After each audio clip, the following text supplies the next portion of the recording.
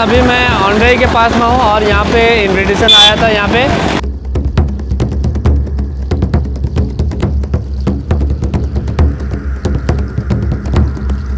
और यार आप लोग देख रहे हैं लाइव का फंडा चैनल। तो फ्रेंड्स, आज के इस वीडियो में हमारे साथ में एक मेहमान है जो कि उड़ीसा में फर्स्ट ट्रांसजेंडर एमएलए कैंडिडेट हैं।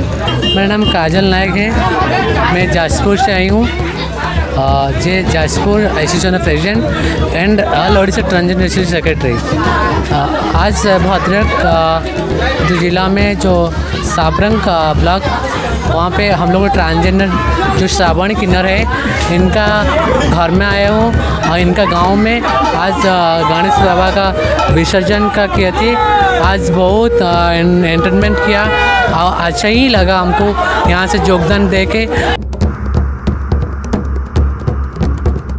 तो फ्रेंड्स, जैसे कि मैंने पिछले वीडियो में बताया था कि किन्नर भी हमारी तरह इंसान ही हैं और उनको भी जैसे हम जनरल दोस्तों के साथ मिलते हैं वैसे मिलना चाहिए। तो मुझे इनवाइट किया गया था तो मैं यहाँ पे आया हूँ।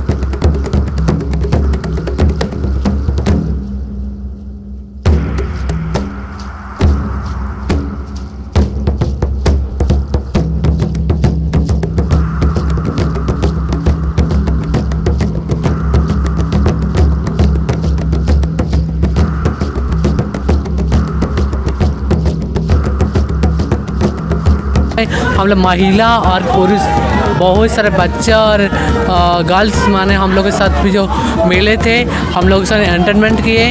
हम लोग इनके साथ शामिल होके इनका फैमिली के साथ जो श्रावण किन्नर है इनका फैमिली के साथ हम लोग मिल के आज जो विसर्जन किया गणेश बाबा का, हम लोग बहुत हमको प्राउड फील हुआ कि बट आज मेन स्ट्रीम में हम लोग को आ गया, लेकिन हम लोग को फैमिली में एक्सेप्ट करता है, हम लोग को प्राउड फील होता है। Thank you. नमस्कार, मैं श्रावण किन्नर। हमारा गांव में आज गणेश पूजा हम किया था। मतलब मेरा दोस्त लोग सब, भैया लोग सब आए थे, मुझे साथ दी। हमारे किन्नर समाज की भी बहुत बहन और हमारे जो गुरु लोग थी वो लोग भी आए थे। मेरा घर में मुझे एक्सेप्ट कर लिया, इसलिए हम गांव में बनाया। हमारे घर में मेरा माँ बाप और भैया भाभी सबका साथ में और पड़ोसा वाला जो है उन लोग का साथ में हम आज बनाया।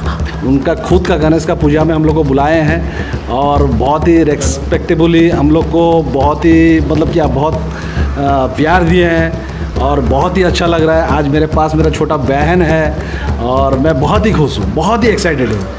तो लाइव का फंडा के बारे में हम ये बताना चाहती हूँ, ये तो भद्रक का काम करते हैं, बहुत बाहर स्टेट लोग सब देखती है। हम बहुत खुश लगते हैं, क्यों ना हमारा 2-3 काम भी किए हैं।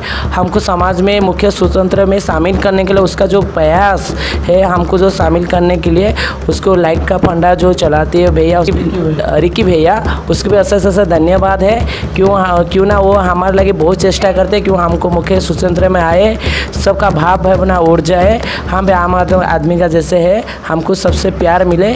उसका लाइव का चैनल का मतलब ये हमारे लगे स्टोरी बनाते, बहुत हमको खुश लगे। उसको भी बहुत बहुत धन्यवाद हमारा तरफ से। अगर मतलब हमारे साथ में एक सिंगर अगर है तो उनसे गाना सुनना तो बनता है, तो 1 लाइन 2 लाइन तो आप सुनाना ही बनता है। सांसों की ज़रूरत है जैसे, सांसों की ज़रूरत है जैसे, जिंदगी के लिए बस की सनम चाहिए आशिकी के लिए। Thank you. तो चलिए फिर मिलते हैं नेक्स्ट वीडियो में, तब तक के लिए हंसते रहिए, मुस्कुराते रहिए, खुश रहिए। जय हिंद।